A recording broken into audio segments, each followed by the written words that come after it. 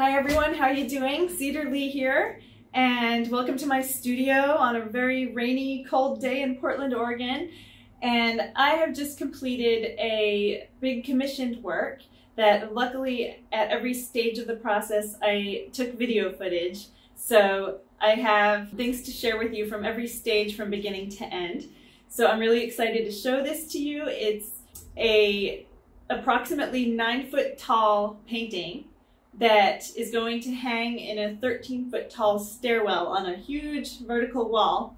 And it's painted on 3 live edge slabs that all came from the same trunk of a huge maple tree. And without further ado, let me just show you everything that I did on this project. So enjoy. So this is the picture that the client sent me of his 13-foot tall stairwell. And when I saw this, I immediately had the idea of a really tall piece of art hanging on this wall that could actually be made from the cross-section of a tall tree. So I started visiting local woodworkers who have wood shops where they sell live edge slabs. And I found this piece from a redwood tree that he wasn't crazy about the blocky shape of it. And then I found this maple slab, which he loved the shape of this, but especially the curves around the edges of it. But it was way too wide at the bottom to fit in that space. And then I found these 3 small slabs that fit together in an interesting way, but he wasn't crazy about the forked shape of that silhouette. So I remembered how much he liked the maple, and I went searching specifically for maple burl slabs. And I found this, which is interesting, but not quite what he was looking for. And then finally, this one is the one. He approved this slab when he saw the picture of it. So I then went to visit that woodworker to see the slab in person and give the woodworker instructions for how to prep it for me to create my paintings on. I told the woodworker to cut it into thirds so that it could hang as 3 separate pieces, which would be easier to ship across the country and also easier to install in the space. And then on the back of each of those slabs to install a French cleat to hang onto the wall. So at that point, we had to decide which side of the slab was the front of the slab and which was the back, because the French cleat would have to be attached to the back. So he ended up choosing this configuration, that this would be the front of the artwork. For the design, my client wanted the imagery of fall colors and fall leaves. So I went for inspiration to 2 of my favorite fall-themed paintings from the past, Winter Foretold and Falling Leaves. And I took elements from these 2 previous paintings that I wanted to incorporate into this painting. And he specifically wanted a southeastern autumn forest because he is from Asheville, North Carolina, where my family also lives. So I ended up looking at hundreds of Google images of that area of the country during the fall to get inspiration from those colors and those kinds of trees. And then he specifically wanted a local landmark incorporated into the artwork somewhere, and this is Looking Glass Rock in Western North Carolina, which is the landmark I decided to put in there. So here's the design I ended up with in the final mock-up that I sent to him that he approved. You can see I stole a few of the leaves from my previous paintings and then have a little bit of the fall foliage from Western North Carolina and the Looking Glass Rock there at the bottom. At that point, I also finalized my color palette that I was going to use, which you can see is quite limited. It's just titanium white, primary cyan, Payne's gray, burnt umber, cadmium yellow, cadmium red, and raw sienna. And I have a printout there of my mock-up, which I'm going to use as a loose guide when I'm creating the actual painting. So after waiting for about a week for the woodworker to do his part where he sanded this beautiful piece of wood and cut it in thirds for me and put the French cleats on the back, I finally had the wood slabs in my studio. And at that point, I ended up using an air compressor to get all the little bits of of bark and dust out of all the tiny cracks and crevices before I was ready to paint on them. So after my slabs were completely cleaned, I applied a coat or 2 coats of clear sealer. This product is made by Zinsser and it's called Bullseye Seal Coat. I have 2 reasons for applying this sealer before I start any other layers. One, you can see that the raw wood soaks up a lot of whatever you paint onto it. So I don't want the wood soaking up a lot of the next layers that I put on top of it. And the second reason I use this seal coat is because it brings out the beautiful wood grain by deepening the colors of the wood. And I'm going to purposely leave parts of this wood grain showing through. I'm not going to paint over all of it, so that was important to me to get that beauty of the wood to come through.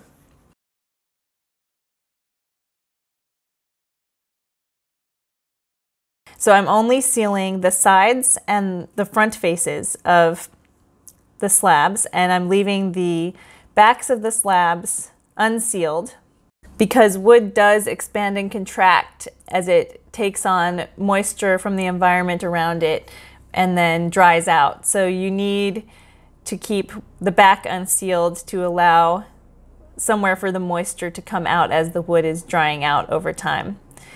So after those 2 coats of clear sealer, I'm applying 2 coats of gloss gel medium. So this doesn't look like much. It goes on a little bit milky and then it dries clear. But I'm putting this layer on because one, it theoretically blocks support-induced discoloration, which is you don't want any possible impurities in the wood to be coming through your subsequent layers and discoloring your paint. And then the second reason I use the gloss gel medium is it makes the wood look super shiny, and I'm really going for a high gloss effect. So at this point, after I've finished both the clear sealer and the gloss gel medium, then I will finally apply my acrylic gesso to the parts that I'm going to paint over. And then I'm going to leave some of the parts of the wood unpainted because I want that part of the wood to show through. Something I learned during this project is what burl wood is. It's spelled B-U-R-L. A burl is a knobby, lumpy protrusion that grows on the trunk of a tree. And that's what makes these beautiful, interesting curves in the silhouette of this tree trunk. I wasn't expecting this piece of wood to be quite so beautiful in its own right. So once I finally got it into the studio and it had been sanded to perfection, I looked at it and I said, oh no, I have to paint over these gorgeous details. And making the decisions of where to put the edges of the painting and what to paint over was actually quite painful. But the thing that made me feel better was remembering that my client wanted my painting combined with this unique curved silhouette that you can find in maple burl wood. And in the end, we got the silhouette that we wanted. So to have that beautiful silhouette, I was going to have to paint over some beautiful wood. You can see I'm following the wood grain very meticulously for the entire length of this tree trunk. And keeping this line continuous from panel to panel provides a lot of continuity between the 3 pieces. And it also leaves the most beautiful details of the wood showing through. So this is acrylic dispersion ground, commonly called gesso. And I'm applying the gesso for a few reasons. It would probably be fine to do without this step from an archival standpoint, but I chose to use a coat of gesso here because one, it gives a smooth surface to accept the paint. It shows me where my painting is going to be because as you can see, I'm leaving some of this wood showing through, and if I know to only paint over the white parts, it just makes it easier for me to plan my painting. And it'll enhance adhesion of the paint by giving the surface some good tooth to paint on top of. And finally, the white color, this bright white color will optimize the vibrancy of my paint colors. So following such a precise line was time-consuming and detailed work, but after getting those outlines perfect, filling in the center with a big brush went pretty quickly.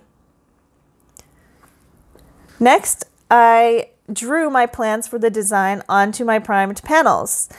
So this is the design that was agreed upon with the client, so I'm staying pretty true to the mock-ups that I sent him. And then the maple leaf that I took out of my previous painting called Winter Foretold. In the background, I'm putting Looking Glass Rock there. And also the sky that was inspired by my painting Falling Leaves. I thought it was cool to make this long crack in the face of the wood look like the trail of this falling leaf.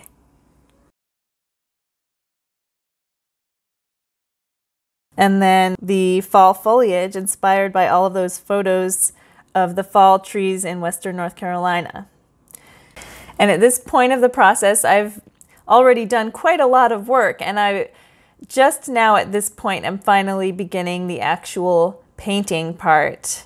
I start by blocking in the white color in the sky because it's a very bright light sky, so I'm starting with a base of just plain white, which I'll then add onto that in subsequent layers.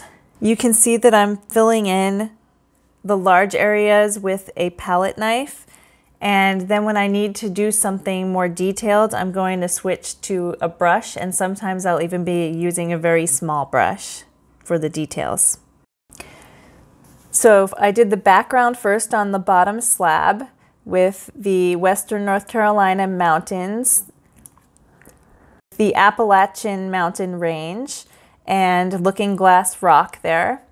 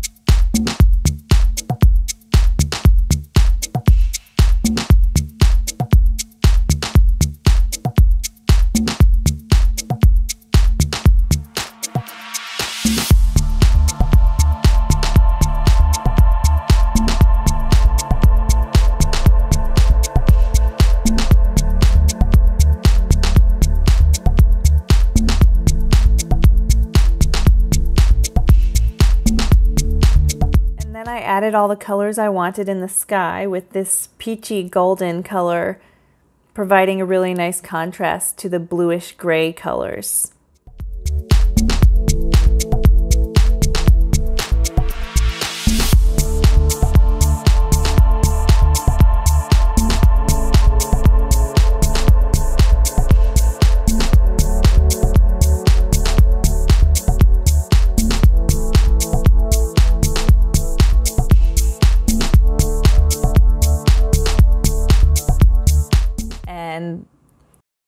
Started in with the bright red foliage in the foreground and then carried those fall colors all the way through, just roughly blocking in all the fall leaves.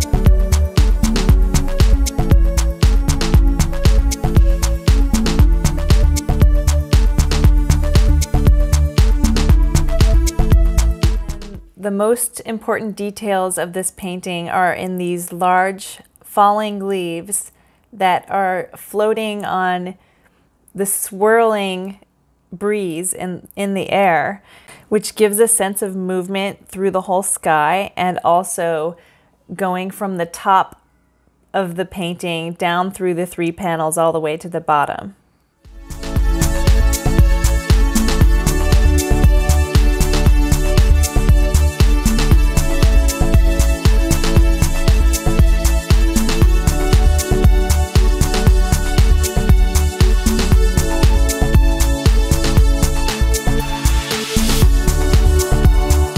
Ending with this big leaf, which is the most detailed part of the whole painting.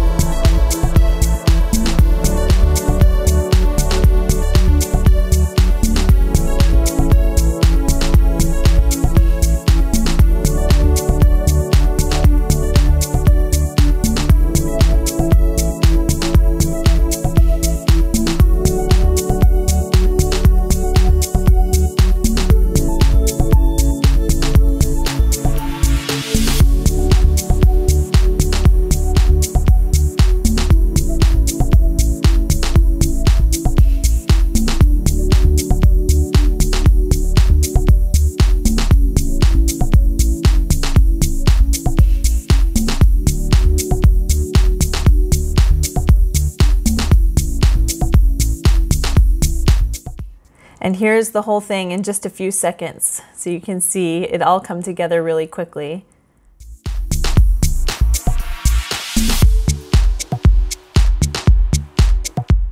And here are the finished slabs. When I finally finished this project, I definitely had a little celebration, and it was so fun to see it come together at the end. And it is so beautiful in person. I definitely learned a lot and had a lot of fun doing this commissioned piece. So thanks for letting me share this project with you. And to pack it up to ship it across the country from Oregon to North Carolina, I built this custom crate to fit around the pieces with this inch-thick foam in between the slabs, really tightly packed inside of a wooden crate.